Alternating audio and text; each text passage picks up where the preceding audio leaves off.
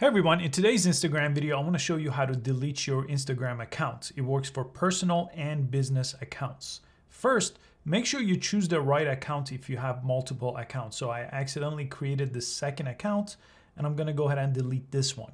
So to delete it, first let's press the three lines right on top here. And you could do this with iPhone and Android as well. Let's go to settings. Under settings, go down to the security option here.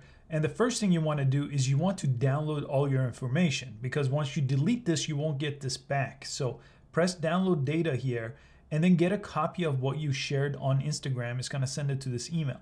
So go ahead and press request download right over here. Type in your Instagram password and it's going to send you a download link to that email address. Okay, now that we have done that, now let's go to our settings one more time, to the settings page. And on this page, you won't see delete account. It won't appear there. What you need to do is go to help and then it'll give you a link on this page.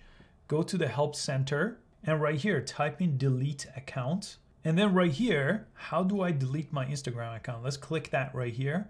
And the first option it's going to give you is if you just need a break, it's going to say disable your account. So you could follow this link if you just want to disable, but not permanently delete. But I'm going to show you how to permanently delete.